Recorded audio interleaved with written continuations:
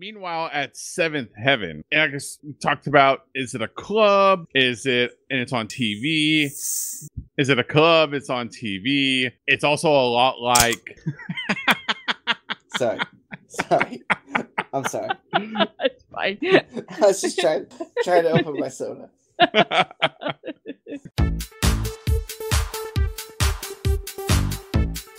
Hello and welcome to Go With The Heat. I'm Dominic. And I'm John. I'm Melissa. And this is your cultural guide to the phenomenon to punch, chop, and kick your way through the greatest era of action movies. People, I have said for weeks that we cover the greatest era of action movies. This is going to be a good one. Just hold on. I am not playing around this time. This is hands down, when it comes to karate movies, probably in the top 10 of karate movies. Now, there's all kinds of different types of karate movies. There's ones that are very serious. There's ones that have great action sequences. There's ones with people who never learn their lesson and just keep gambling every week.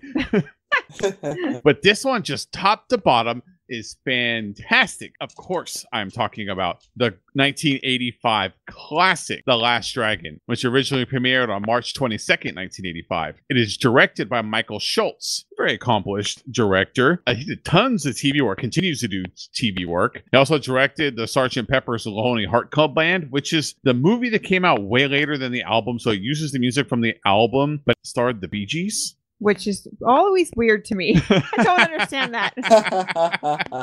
How do those two relate? The Bee Gees It wasn't and the well Beatles? received. Well, It's I bet. very much a cult movie now. Oh, and of course, he directed the 1976 classic Car Wash, which is another one we got to find a way to work into the podcast schedule, like that we can talk about Car Wash somehow. That movie's great. It is written by Louis Van Osta, who doesn't have a Wikipedia, so there's that. So that's that. Yeah, there's that guy. I did read about him. He's an accomplished writer. Who knows? I read about him. Somewhere else, he is an accomplished writer. Just apparently not good enough for Wikipedia. Not to Wikipedia. They got standards, apparently. He makes medical textbooks now. It's not important. Now, sometimes we like to pause and say, hey, this is the producer on the movie. We don't talk about him a bunch. But when someone big comes up, we got to mention the producers. And for this movie, this is a big one. He's going to come up multiple times in this podcast. The producers were Rupert Hitzig and Barry Gordy. Now, those actually like, Barry Gordy. Man, that name sounds so familiar. Let me just set the stage for you. It's 1957. He had written a song that was kind of popular. He's out and he finds a little band called The Miracles. A small one. Just a little wee one. band. Just a little tiny small band. He finds this small band. Yeah. And the front man of that band gives him some coaching advice and says, you should start a record label. And that man's name was Smokey Robinson. And that record label ended up becoming Motown Records. And in this period of time, in 1986, recently, Vanity, the star of this movie, had recently left Prince's label and joined, guess what? Motown Records. Yeah, so there's lots of crossover as to why the cast is the way that it is. Also, the music, because, it's Motown. You might recognize some of the acts, the music acts that were on Motown. Like the Temptations, the Supremes, Marvin Gaye, the Commodores, Stevie Wonder, the Jackson 5, Gladys Knight and the Pips. Just little bands you may have heard of here icons. and there. Yeah, Yeah. Oh, the greatest bands of all time. You can just imagine the music in this movie is very good. Like this is actually a soundtrack you might want to go out and buy. And we don't get those every week. No. I don't think we've got those anytime. Yeah, that Brothers Lounge singing is not going to make it on a record. No. Yes. So needless to say, there's a lot of talent behind this movie that like, in the production end of it. Now, we're going to find out later, the people that they chose to be in the movie, they were very green. They were very new to acting. All in all, seriously, why we chose this movie to be in this rundown, in this season of the podcast, is because it is so good. It is so good. I will find any excuse to watch it. Oh, yeah. I love this movie. And I felt like when we were talking about what movie would represent New York, we all instantly agreed that we wanted this one to be it because of Bruce Leroy. Exactly. He's the man. There was only 3 guarantees. Like when we started the season, like, okay, for sure, No Retreat, No Surrender, Miami Connection, and The Last Dragon. Everything else is up in the air. Everything else is debatable. Those ones were not debatable. Nope. Yep. So I cannot wait. To talk about this movie and everything that happens in it. I have such a fondness for Taimak, and it's one of the saddest days of my life that I did not take the opportunity to go talk to him. And I was there. I mean, yes. You were torn though. I got to see an actor who was in The Room, which is another movie that I absolutely adore. But it wasn't like it was Tommy, though. Without much further ado, let's get into The Last Dragon, because there is a ton to talk about with this movie. Music, cast, action sequences, the glow, Sho'nuff. We got to talk about all of it. Let's go break this one down. So when we open up, just right from the very beginning, we get told that the main actor in this movie, who's playing Leroy, he's actually good at karate. Unlike some of the other movies we have watched this season. Deadly, but yes. It really starts off like high shape. He's just doing kind of an exercise routine. And then his sensei quickly starts trying to kill him with arrows. like they do. And I love that they introduced this in the very, very beginning, that he's searching for the glow, that he's reached peak training. So it's not like he's just getting started, or he's in the middle and he's going to discover that he's good at karate. He already knows he's good at it. He already knows he's great at it. He's just searching this higher enlightenment. Yeah, he's trying to be like upper echelon, like the best of the best, like Bruce Lee. Suck it, Jeff Wincott. You are not going to reach that. Sorry. You have reached taxi cab driver, maybe bartender level. And guys, Taimak might have been the perfect person to play Bruce Leroy, or Leroy Green, as he's in the credits. He actually held black belts in Goju Ryu Karate, Jeet Kune Do, Wing Chun, Hapkido, Jiu-Jitsu, Taekwondo, and Brazilian Jiu-Jitsu. Damn. And he actually studied Chinese Oju under the Black Dragon, Ron Von Cleef, which I guess means something in that community. So yes, he also he did fight choreography for a ton of movies. Yeah, and, well, not just a ton of movies. Also, Madonna's 2001 Drowned World Tour. Oh, really? Yes, he was the martial arts coordinator for that. It's important. I'm intrigued. What? He was also on an episode of MTV Singled Out in 1995. Okay, now I need to watch that. Wait, is that Jenny McCarthy or is that Carmen Electra? Oh, yeah, I don't know. That might be 95 Jenny McCarthy. Yeah. I think John knows. I was like, that was Jenny. Jenny hadn't stopped doing it yet. I got that one on DVD. No, he also worked like as an official early days of the UFC. He officiated UFC 6 and 7. He was legit in the fight community and like in the martial arts community. Other movies he was in 99's Dreamers and something called Repeat Offenders in 2011. The acting career never really took off, but he was heavily involved in a bunch of different types of fighting and choreography. Probably the perfect person to play Bruce Leroy. It's interesting to think, too, when we look at the actual actors in all the movies that we have this season. So we got JCVD, and we got that kid that's in No Retreat, No Surrender, and just all the people. Jeff Wincott. And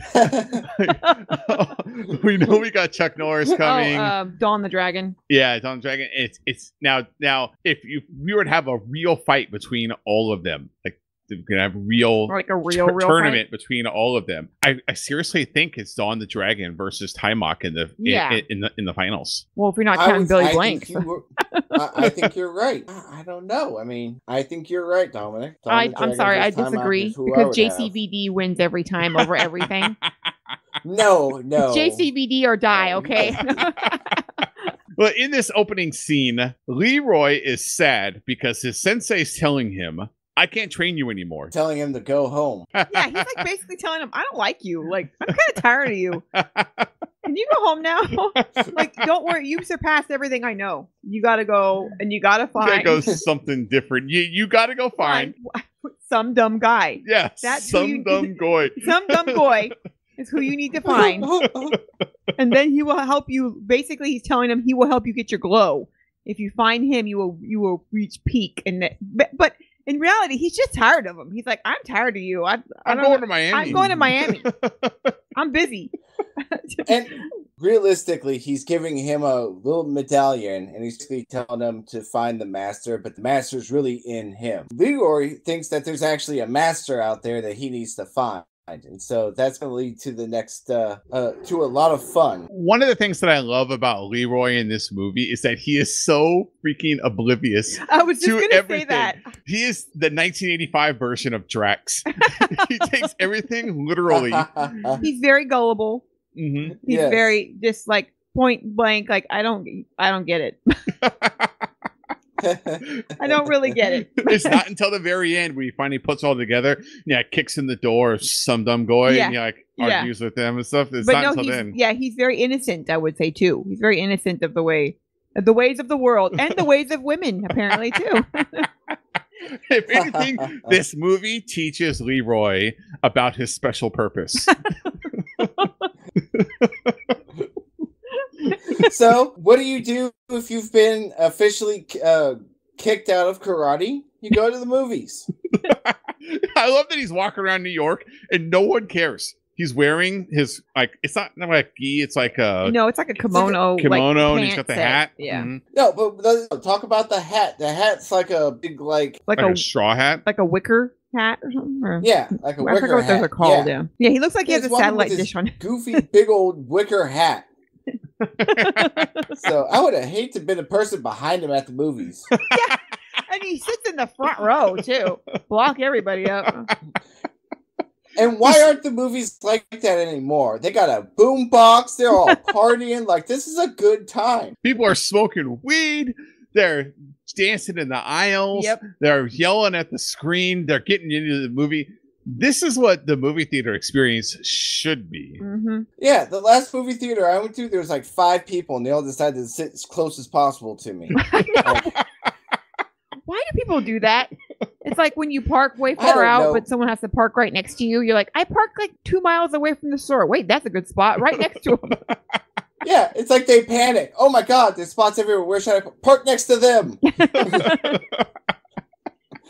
They'll know.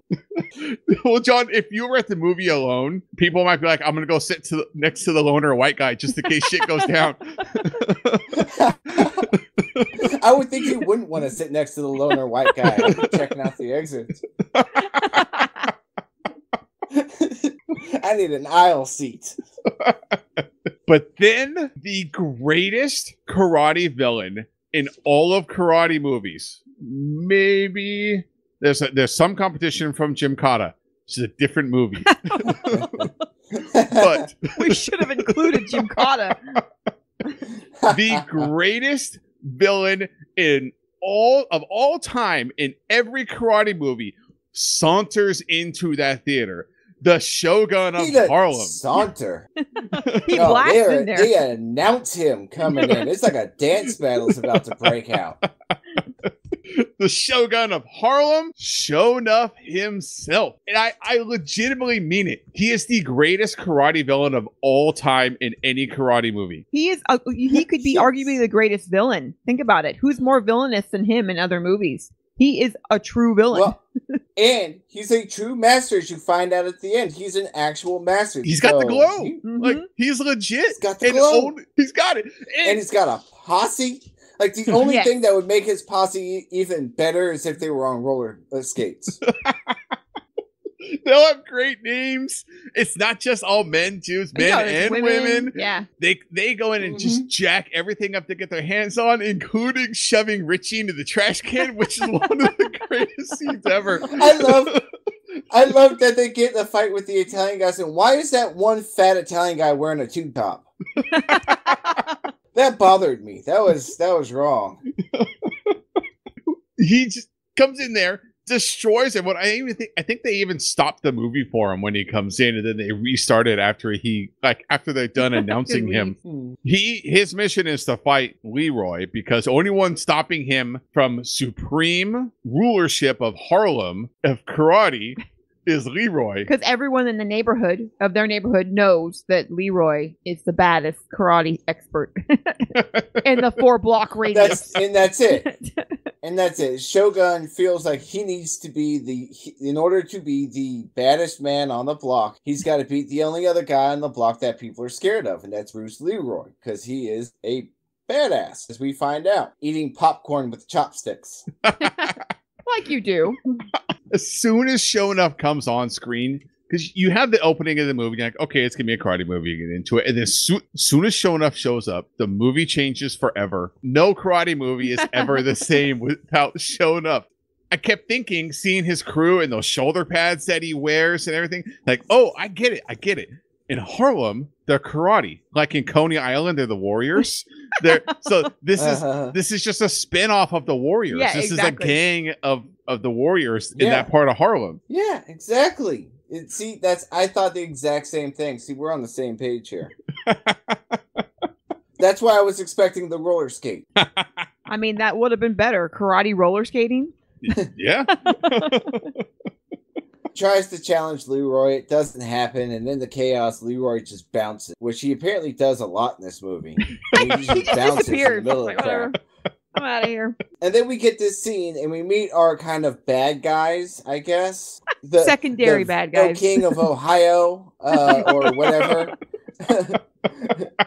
His slightly dumb. Was that his son? Is that supposed to be his son? I think it is supposed to be his son. Because he says, like, how come you never put that into my career, my boxing career, when he talks about how he's trying to make her a star? So I don't know. It's either that or, like, maybe he's just had him.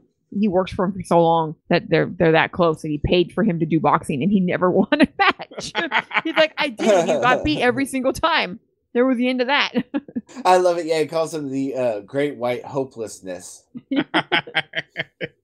There's so many villains in this movie to avoid too, because there's Sho'nuff, there's Arcadian. I can't remember exactly what his last name is. Arcadian. Sorry. Yeah, Arcadian.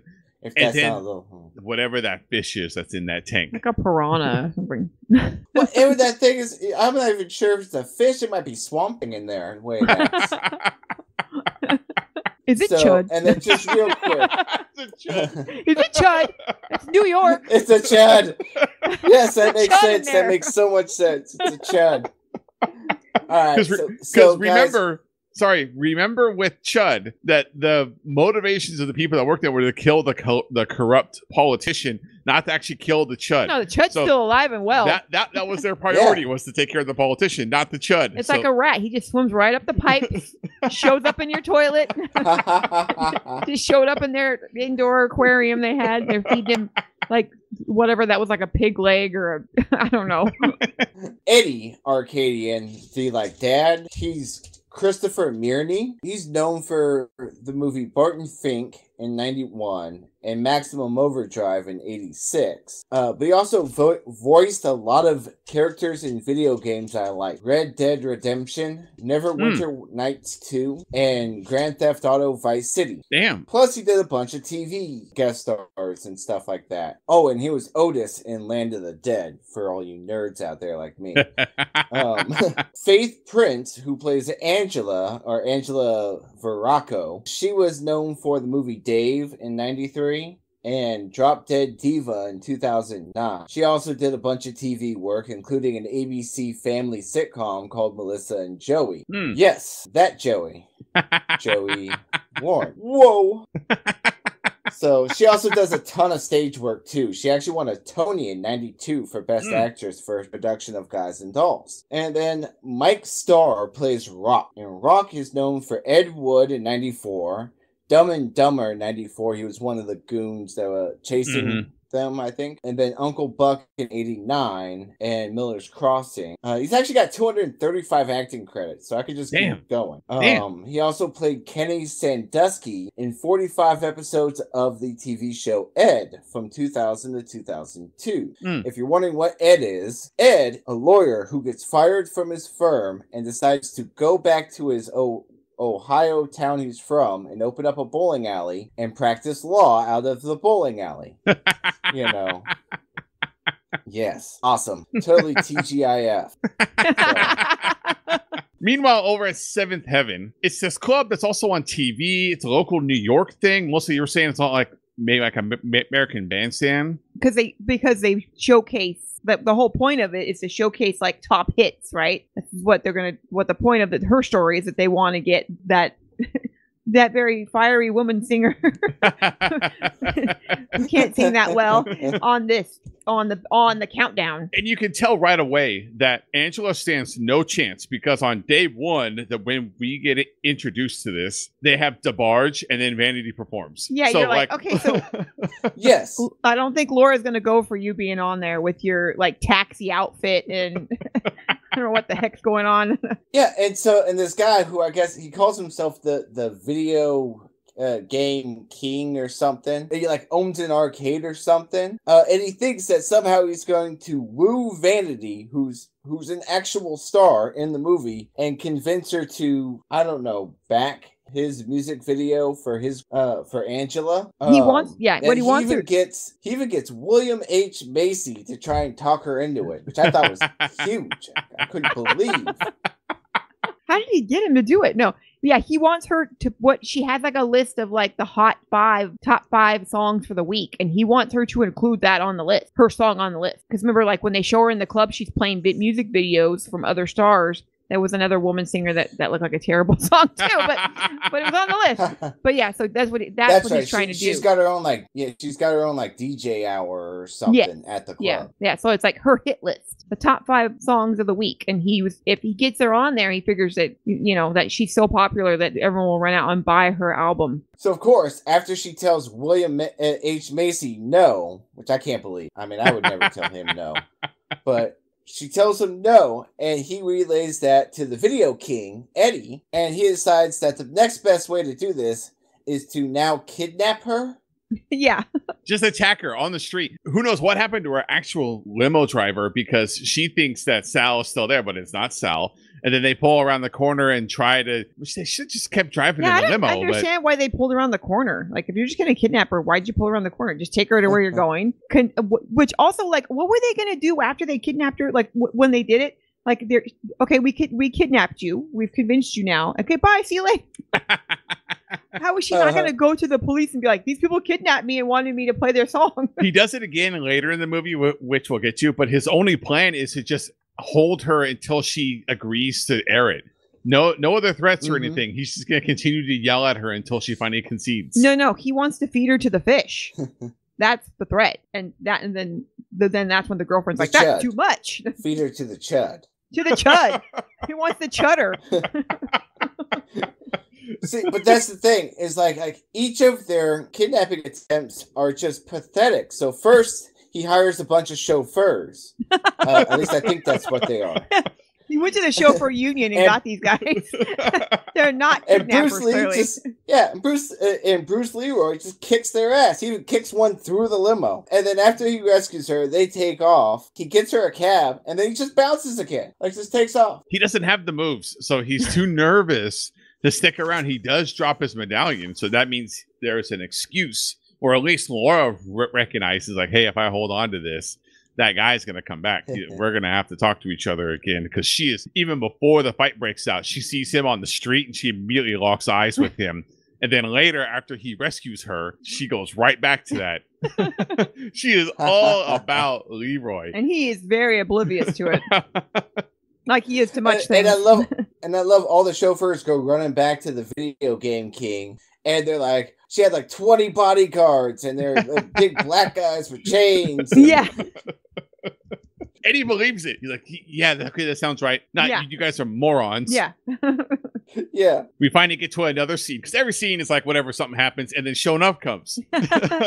We finally get to another Sho'nuff scene where Leroy also teaches karate at a school. So he trains with his sensei. He teaches at his own karate school, and then just does like karate stuff on the street. Like, he just walks around dressed justice. Well, you gotta make your money somehow, man. He also works at the pizza place his parents own. He does it all. He's all around. Yeah. He's enterprising. Sho'nuff comes to try to force him to bow before him, because he knows that Leroy won't fight him. So he keeps trying to disrespect him in every opportunity he has to get Leroy to finally fight him. And Leroy continues to just refuse to do it, including bowing down and trying to kiss his feet to protect his friend. He will not fight Sho'nuff in any way, even in that great yellow Bruce Lee jumpsuit. Yeah, so as you can imagine, it's a pretty rough day. So he goes home, hangs out on a roof. More roofs. What is with roofs, guys? Every movie. This one did not include dancing, though. There were no roof dancing. Well, while he was becoming one with his brain, we get to meet Richie, his younger brother. Richie is actually played by Lee O'Brien, who is the little brother of Guy O'Brien, Master B of the Sugar Hill Gang. No shit. Yeah, fun fact there. Richie is easily my favorite side character in this movie. There's like four main: Leroy, Eddie, Laura, and Angela. They're like the four main characters. And then, Sho'nuff. Yeah. Those are the four main characters, not Angela. And then the side characters like Angela and Richie is by far my favorite side character. And I would actually love to have Richie in more movies just as this character. Sassy, foul mouth, willing to get in your face even if you're way bigger than him. Like, he doesn't care. I love Richie. Even when he gets thrown head first into the trash can, I still love Richie. Richie promises that he's going to bring Leroy over to Seventh Heaven because he sees Laura on TV. Like, hey, I know her. I need to go talk to her. He's already realized that he's lost his medallion. And Richie says, oh, yeah, I know her. I know Laura. That's my woman. Yeah, she's my woman. I sneak into her show every single week. So now Leroy's going to go back to Seventh Heaven, and he's going to see the second kidnapping. Because this poor girl's had a rough week. Attempt. Two kidnappings. Kidnapping attempt number 2 actually goes better, though. Yeah, they actually get her this time. Yeah, they actually get her into the van, which is made up to look like a TV van. They get her all the way back to the apartment and make her listen to Angela's horrible, horrible song, which I'm pretty sure is about her finding nude pictures in her boyfriend's luggage. Yeah. And for some reason that turns her on. Yeah, that's exactly what the song is about. And it was terrible. And that was Laura's punishment for not playing it, I guess. I didn't know if I was supposed to pay attention to the lyrics or not, but I couldn't help it. Like, what is she saying? What about naked photos? What's she talking about?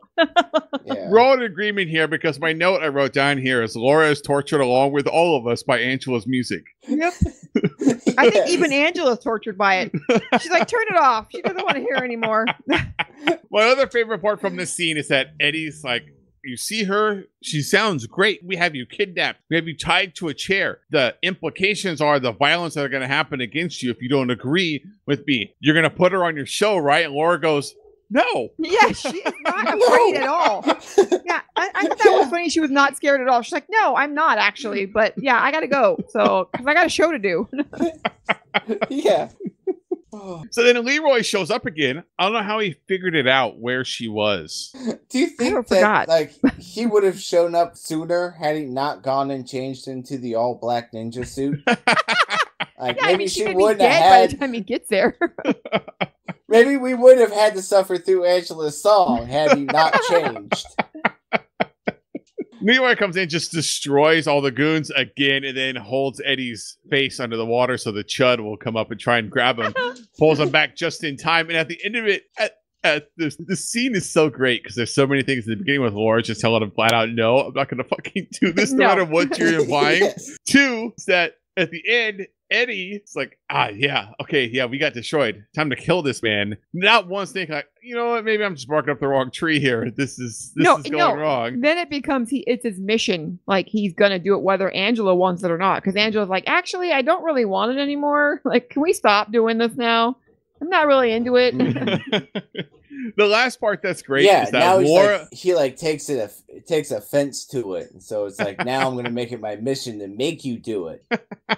The last part that's great about this scene is that Laura is having a moment. She loves Leroy, and he's in that spandex, kicking ass. For her, it's a sploosh moment. Like she's having a moment. She saw it.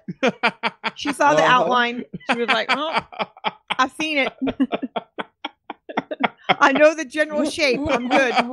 Then she takes Leroy back to her place and says, "Hey, you thirsty? Because nothing can quench my thirst." Yeah. And he's like, "I am very thirsty. I would like some water." This is the beginning of her throwing it at him and him running away every time. Just take a hint, you know? So, of course, every kidnapping attempt has to be followed up by Sho'nuff not being outdone. So he's gonna show up with his camo ninjas and tear up Leroy's family's pizza joint, just trying to entice Leroy to come and fight him. So, which I felt bad for Leroy, because he shows up and everyone was like all mad at him like it was his fault. It's like, it's not his fault that Sho'nuff wants to fight him. He didn't antagonize this guy. Can we talk about Leroy's mom and how she's the real badass of the family? She's like, "You're destroying my place. You know what? I'm gonna lob these dough balls at you." And she had like really perfect accuracy. For like 3 in a row. Her husband's like, "Will you stop?" And then when they put Richie in the garbage can, she's like, "No, you didn't." Like, no. Hold her down. Like, no. She turns around and tries to grab more stuff off the shelf to throw. Yeah, like pot and stuff. Dad has to hold her down. Yeah. So then basically, yeah, they're all mad. Then they're mad because Richie's mad because he gets put in the garbage can. And so poor Leroy comes back and he doesn't know what the hell's going on. And he's like, "It's your fault because you're a coward." My favorite part of this was that his mom goes and gives him a hug and she never says like, "It's not your fault. You're not a coward." She just hugs him like, "It is your fault. You are a coward. I had to throw dough balls. Perfectly good dough. Ruined. They put your brother in the trash, for God's sakes."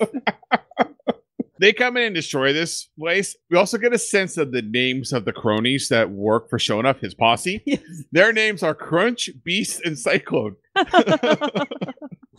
Snap, crackle, and pop. Yeah, exactly. They are cereal mascots. Sho'nuff is played by Julius Carey. Aside from The Last Dragon, he was in The Adventures of Briscoe County Jr. in 93, The New Guy in 02, and a bunch of TV stuff too, like episodes of Jag and Columbo. Unfortunately, Julius Carey passed in 2008, so we won't be getting any Sho'nuff reunions, unfortunately. He did such a great job in this movie because it's a balance between, with it being a comedy, so he needs to be over the top and comedic, but not being so far cartoonish that it makes it. Mm-hmm. I mean, it is cartoony, but he's not. He has to be scary. It's not though. Cheesy. Yeah, I guess is what I'm saying. Yeah, he has to still be threatening and scary, and he still is, even though he's like way over the top, and he really is a character, maybe like a comic book character or something like that. That's what you could characterize it. But he's still scary. Like you're still like, I don't want to fight him in the street or his cronies. So now Leroy's got to go and let off some steam. He's adamant. He is not going to use his karate for violence, but he's going to go beat up that punching bag. Then he kneels down to do his meditation after letting off the steam and hitting the bag. And Laura comes in. She's like, "How am I interrupting you? Hello, I'm talking to you. Hello, are you listening to me? I mean, it's like you're busy, but are you?" She's like, "Would you rather I leave?" And then she comes in. She's like, "I didn't get a chance to answer, but okay." Well, and she wants to hire him as like a bodyguard, and he's like, no, I don't want to be a bodyguard. I've got this journey, find some dumb guy. It's like, shut up, man, just be the bodyguard. Haven't you ever seen The Bodyguard? She doesn't even phrase it as bodyguard. She phrases it as guard my body. Yeah. Yeah. She wants him to do all kinds of things. You'd have to be with me at all times. Meanwhile, at the Video King arcade, they're taking Hitman applications.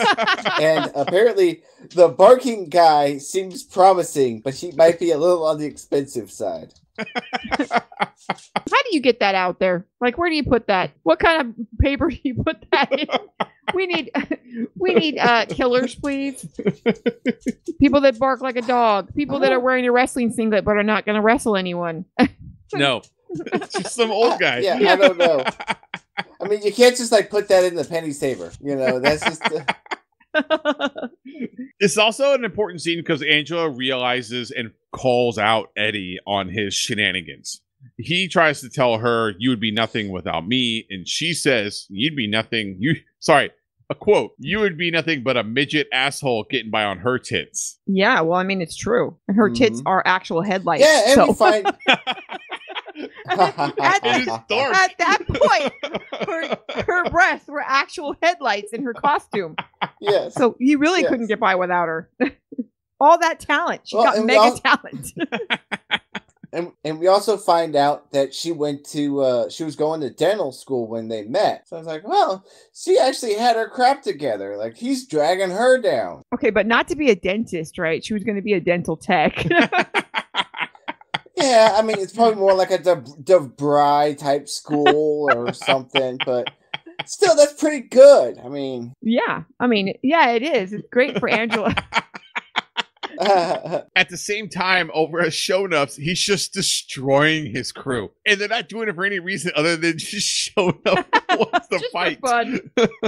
Yes. Yeah, he's not even there for the job. Gang stuff, just hanging out. They're looking to hire Sho'nuff as one of the additional goons. We just beat each other.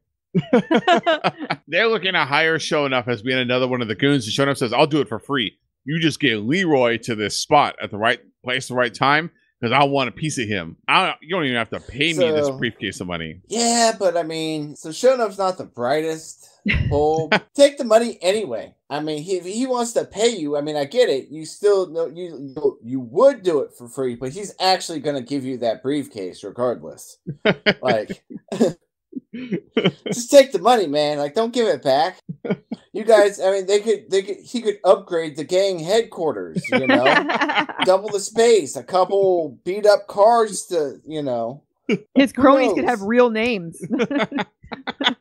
Yes. He's trying to get him social They could security cards. Give him some last names. Cyclone Stevens. How do you know Cyclone's not his last name? So now, Jimmy Cyclone. Jimmy Cyclone. Yeah.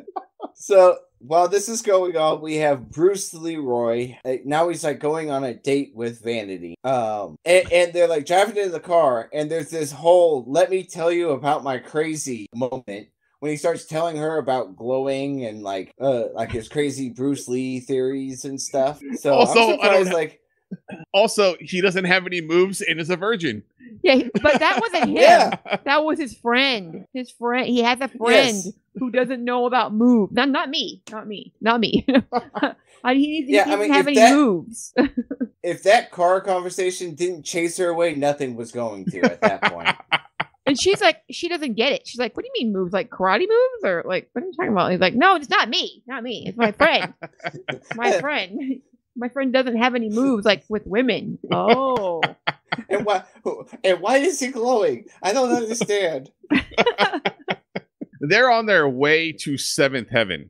And inside, she's going to show them a special mix that clearly she created that's got music set to Bruce Lee fighting scenes, which is giving Leroy the biggest boner. It's so funny when she starts it. He's like, "Oh my God, that's Bruce Lee." She's like, "I know, I made it. Like, I was there. I put it together. It's like it's specially made for you. I know who that is." Yeah. Oh my God, she is pouring it on, trying to get his pants off, and she almost does it. And then he has this like moment where he sees like, "Oh my God, the Disguise movie. You know, that gives me a great idea." And he bounces again. And I feel so bad for her because at this point, like, she's trying everything to get in his pants. At the same time as this is happening, outside, Richie and his crew are just staking out the joint. He's waiting for Laura to show up. And Richie has been inconsolable since he has found out that Laura and his brother, Leroy, are a thing. And he has been just beside himself. He cannot fathom that she is attracted to him. And he thinks he's just going to wait it out with his crew until she shows up, which I love his crew, especially the white kid that wears the funky hats. And like the shirts that are like 3 sizes too small for him. Yeah. And then they hear music inside. And then they hear music inside, and it's just, I know how to get up there. Let's go up the fire escape, and they got to pull the fat kid up. Like he can't He's climb like, help, on I top of can't get up. That's why he needs the hats, though. He's got to have something to stand out. He needs help getting on the fire escape. You gotta have a jaunty hat to make him look not as chunky. It's like the fat kid sidekick, you know. It's a necessity. Richie comes running in, and he sees Leroy and Laura making out. You inscrutable chop sockle. Yeah, he's just lobbing some big words at him. Then Leroy leaves. Richie leaves. He comes storming back in, Richie does, and sees that Laura is being kidnapped, goes to run away again, then decides, no, never mind, I'm going to come in and I'm going to try and save her, and gets kidnapped himself. Great job, Richie. Yes, this leads us to kidnapping number 3. We haven't talked about Sum Dum Goy and the guys that work at Sum Dum Goy. Well, they're popping and locking on the street. They're doing all kinds of stuff. They do their thing. They're just there. Leroy is big. So, let's talk about the disguise a little bit. The sunglasses and the hat. Because that's going to make him, like, that completely changes his look. Sunglasses and a hat. Like, that's all he does. Like, he's trying to sneak in by delivering a pizza, then he can get to the master that's inside of Sum Dum Goy. After they give him a runaround, stealing his money on games that they make up, on gambling games they make up, they finally convince him to stand outside and wait for the master to come to get him, and he realizes he's just been pushed outside and they're not going to let him in anymore. Yeah, these guys are having a good old time. They're shooting craps, they're getting high, they're just hanging out. And finally he's had enough, and he busts in, and it turns out that the master is a fortune cookie machine. Which I honestly, I've got to call shenanigans right there. Everybody knows that all fortune cookies are made at the same company. 90-something% of them are at the same company in Oakland, down by Jack London Square. I used to drive by it all the time. I think they hold the patent on it, so they have to get them from there. Most places don't make their own cookies. I'm saying, my knowledge of fortune cookies tells me that this is not right. There could be some legal trouble here. Eddie has tied up Laura and Richie at 7th Heaven. Leroy's having a night. He goes from the club to Sum Dum Goy, back to his gym, back to Sum Dum Goy, then to his sensei's, where his sensei tells him, like, you moron, I've been trying to tell you this whole time. It's in your head and your heart. You got to figure it out on your own. There ain't no master. Now, excuse me, I'm leaving. I'm going to Miami to visit my brother. Mom. He's going to go visit his mom. His mom, yeah. That's right. Yeah, so, and he still doesn't get it. He leaves there somehow still wondering who the master is. Because he's not the brightest, okay? It doesn't dawn on him until he's actually in the fight with Shogun. So, but now he's got to go rescue Vanity yet again. And this time also rescue Richie. Yes. So we go back to 7th Heaven. And just by the way, I love the fact that Laura is tied up, not gagged. Richie tied up and gagged. We all know why. Yes. He was just running his mouth. Leroy shows up, makes quick work of the first round of goons. Then more goons come, and they actually get the upper hand on him. But then the karate studio that he teaches at come running in, they start to defend him. Which that little kid, he should have been involved from the very beginning. Yeah. He's kicking ass. He's a badass. Yeah. Eddie realizes this isn't going to work out. I got to get him to Sho'nuff and just Leroy and Sho'nuff to have the final battle. Eddie's out of his mind, but he's going to get this final battle. So he's going to lure Leroy out of the arcade, or out of 7th Heaven, over to a different building. And that's where Sho'nuff is waiting for him. And Sho'nuff is destroying Leroy in this fight. Oh yeah, and he starts to glow red with his punches and kicks and stuff. So like, he is truly mastered. He is a legit villain. There was no way, unless Leroy figures out how to get the glow, there's no way he would be able to defeat Sho'nuff, which is why Sho'nuff was constantly looking for him, because he knew that he had to get to him before he reached that higher level. Yeah, exactly. But of course, Leroy refuses to give up. He's going to keep fighting to the very, very end. And he finally realizes, all I have to do is believe in myself. It's been within me this entire time. And that's when he finally gets the glow. And his glow is better because it's not just blue, it's blue and gold. So it's like double, like 2 colors. Leroy destroys Sho'nuff. Then Eddie realizes, okay, we're at the end of this. I have to go to my final option here, which he pulls a gun on Leroy, shoots him. Laura and Richie think he's done for now, but Leroy caught the bullet in his teeth and then just ties up Eddie into the chains and lifts him up and then disappears into the night again when the cops show up. But Eddie is like, I can't believe you did that. We should get joined together and we could take you on like the road, like a sideshow. And he's like trying to tell him, like, I'll give you this percentage. And then, oh, no, wait. Okay, I'll give you all the money. Just give me a finder's fee. Laura's just beside herself. She doesn't understand why. She hasn't seen Leroy since he left. They're having a big party at the club. Richie's on the floor doing his moves. And then that's when Leroy comes in this special kimono. But he's got flowers and he's there. It's a sex kimono. It's the sex kimono, which is also referred to as a seagull. That's why Steven wears them. And that's the end of the movie. We don't see if they have sex, though. Did he have moves or not? What a rip off that is. Last week, no sex time with the Chud. This week, no sex time between Laura and Leroy. I think I would have rather seen the sex time with the Chud at this point. Just to see what it looked like. I mean, they can do that weird neck thing. I wonder if that applies to other body parts. Exactly. And that's this movie. I love it. There's a million reasons to watch it again and again and again. It never gets old, and I'm just so sad that I didn't get this chance to see it at the Alamo Draft House before the virus came and destroyed the planet. Yes. And everything around it. But before we get into our final thoughts, let's go talk about the music. Obviously, this is much different music than most movies in this season.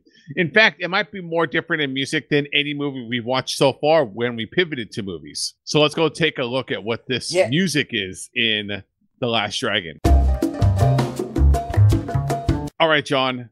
This movie is produced by Motown Records. I have a feeling this soundtrack is stacked. What do you got for us this week? Yeah, so, I mean, Motown, they have access to so much, so of course it was going to be stacked lineup. And I could have gone a lot of different directions because it includes music from, which was new music at the time, from artists like Stevie Wonder and Smokey Robinson, and there's a Temptation song. Wow. The title song for the movie was written by Norman Whitfield, who's a famous songwriter for Motown and co-wrote a bunch of hits for the Temptations and a bunch of other artists, Jackson 5 and stuff. Some of the lesser known artists on there was like Charlene, who was Charlene Marilyn Oliver. So she was kind of a one-hit wonder with the hit I've Never Been to Me, but it's shown up a lot in the media over the years, appearing in TV shows like Will and Grace, Desperate Housewives, and movies like Shrek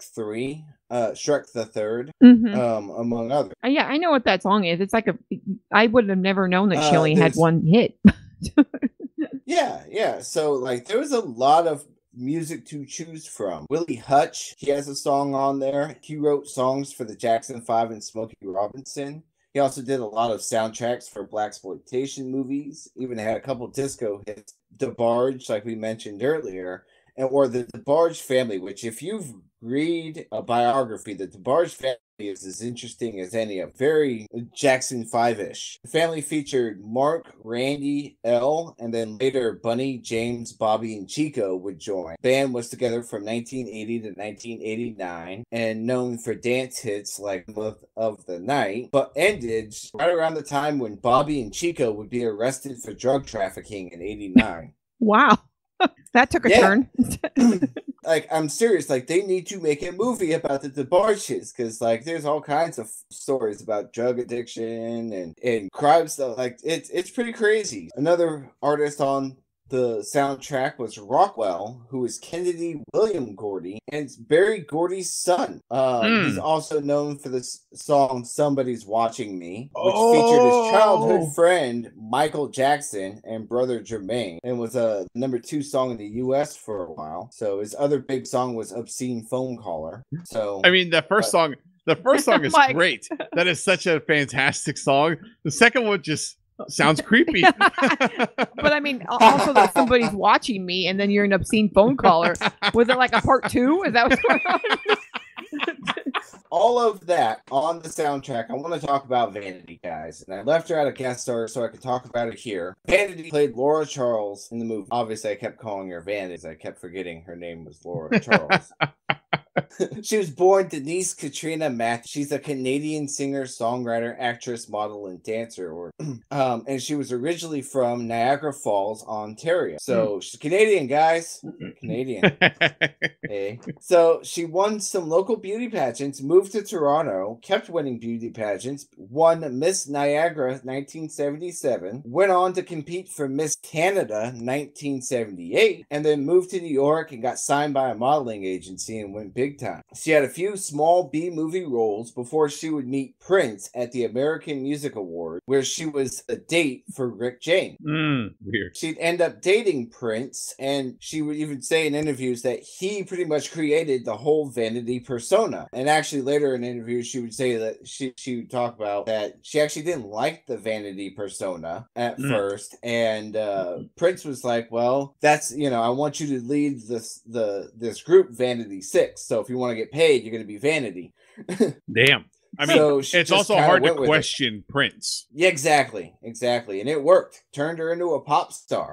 But she got tired of Vanity 6 and wanted to branch out on her own. In 1984, she would move over to Motown, and that's why she would end up in this movie in 1985. She would release 2 albums with Motown. Both would be mildly successful with a few singles charting, and she would star in The Last Dragon. After The Last Dragon, she would be in Never Too Young to Die with John Stamos and Gene Simmons. Guys, we are going to have to watch that movie. We've seen it. Is amazing. Oh, yeah. It is amazing. Gene Simmons' character is so weird. His gang rides on motorcycles that are dressed up to look like horses. And they also wear women's lingerie. So there's that. But No. John Stamos is very young and very fresh and very new into acting. But amazing. I'm here for every Vanity movie because I know the next one is, and I'm here for that movie too.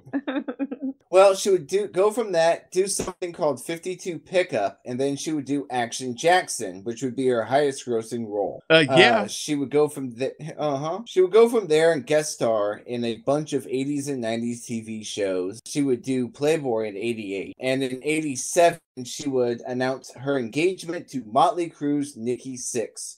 And that is when she would just do a ton of drugs, because it's Nikki Sixx. And so, I mean, if you've read his biography, just an insane amount of drugs. So much drugs. Hair bands have ruined so many things, and their music wasn't even that good. Like, across the board, except for Bon Jovi. We take Bon Jovi and Def Leppard out of it.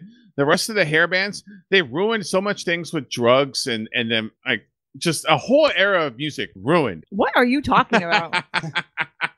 Motley Crue ruined Vanity, and I'm upset about it. Well, I'm sure they ruined a lot of women. Not Vanity. They did so much drugs that by 1992 she converted to Christianity, and in 1994 she had to be rushed to the hospital for 3 months for a kidney failure from a drug overdose. And that's when she'd actually get her life together. She would get sober, and a year after getting sober, she would see Oakland Raiders defensive end Anthony Smith, and she would decide she had to meet him. And in 1995, after only knowing him for 3 days, she proposed to him. They were married. It was a very tumultuous marriage, and eventually got divorced. And right after about the time they got divorced, he started murdering people. Anthony Smith murdered 3 people and is still in jail, by the way. That is a crazy story in its own. Damn. So he started murdering people in 1999, by the way. So they didn't actually put him in jail for murder until like 2010. Wow. After leaving Anthony Smith, she would need a kidney transplant in 97. And eventually she would get really into the church and going around and talking at churches and performing at churches. Kind of did that for like the the rest, she didn't do much after that. Unfortunately, she passed in 2016 from kidney failure at the age of 57, which Prince also died in 2016 at 57 as well. So strange coincidence there. That was a rough time period. But yeah, Vanity had that's a hell of a biography, and she was great in her time. So yeah, exactly. And that's what I'm saying with the movies too. Like everything that she's in, no matter how bad the people say the movies are, I love them. I love Never Too Young to Die. I love Action Jackson. I love The Last Dragon. Like, there should have been more movies with Vanity in it. Exactly. We missed out. By the way, this featured her hit song, Seventh Heaven. So I know where they named the club Seventh Heaven. So okay. Cross-branding. I get it. See? Subliminal messaging. Yep. Barry Gordy, man. He knows his business. Let's go give our final thoughts, because I could spend all night talking about the music in this movie, not just for the people who appeared, but then also Vanity and Barry Gordy and Motown and all the connections with Motown. Like, I could just talk about that all night. So let's go give our final thoughts on this instead of talking about those things. We'll have to save that one for later. Let's go give our final thoughts. All right, Melissa, I'm going to have you kick off on our final thoughts here. What are your final thoughts on The Last Dragon? I have nothing negative to say about this movie. I love this movie. It is so much fun. I think that's what the best part about this movie is. It's so much fun, and there's actual good fighting. There's good karate. There's good fight sequences, and like we've talked about several times already, Sho'nuff is a bad guy. He is a fantastic villain, and he's also like a huge character that you kind of root for him because he's such a weird character, and he's got like this band of misfits that he's taken under his wing and named them all these wacky names, and it's a bunch of minorities and women. It's great. Yeah. I mean, what could go wrong there? But of course, Leroy is so cute and innocent, and he has no moves, and I just want him to have sex by the end of the movie. Finally get that man something. He's sweet. I mean, yeah, there's nothing bad to say. I love it. It's got good karate. It's got a good villain. There's nothing bad about it. Yeah, I love this movie. And I've talked about it in every moment that it came up. Sho'nuff is great. I wish there was a separate Sho'nuff movie that's just about him. Leroy, great. Arcadian, great. The subplots, great. I mean, it has so much fun. It has a message. It's the same message that we have across a whole bunch of different karate movies, which is do the right thing. Don't use it for violence. Just be a great guy. The same about being a good person. That's what all the good karate movies are about. And that's what's bad about Deadly Bet, because he's just a degenerate. And that's what's good about The Last Dragon and Miami Connection and No Retreat, No Surrender, is that just be good at all costs. And that's what I love about The Last Dragon, is that he has that same mentality, do the right thing, be good, always, take care of other people above yourself. Has a great message with a goofy, over-the-top villain with a movie that doesn't take itself too seriously. And there's everything to love about The Last Dragon. I don't know what else I can add to that. John, what are your final thoughts? So I completely agree. I love this movie. I laugh every time I watch it.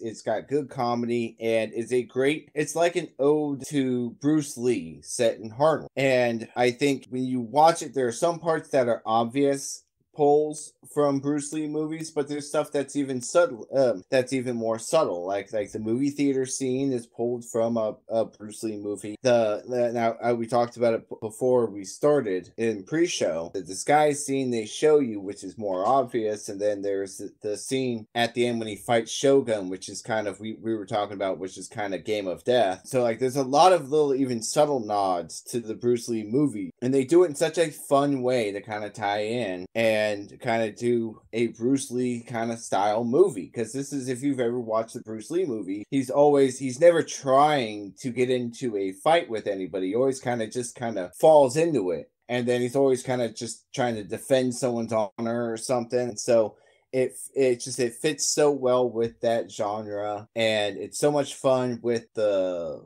with the great Motown music and with Taimak just being and Vanity just being a fun pair. And it did really good too. I think it grossed like 25 million. So it was pretty successful in the 80s when it came out. So it's just a great movie. And I think when we get done with the season, Taimak's no joke. He has some legit black belts. And so he's very likely to be in the finals of our little tournament here. So New York is very well represented with Bruce Leroy. He gets a lot of respect points for beating Shogun, who is, like we said, master. His skill and it comes through in the movie too, that he actually knows what he's doing. And that's why we always, or at least I do, I'm always complaining about the lack of respect for Billy Blanks, that he's in movies but doesn't get like a main part in it, because he's another one of those guys that's a total freaking badass. You just put him on screen, damn it. But did we talk about that Billy Blanks almost got this job, but then Taimak? Yeah, they decided to go with Taimak. Yeah, it could have been Billy in this movie, which it leaves me very conflicted because your love for Taimak Billy is great, but I love Billy Blanks.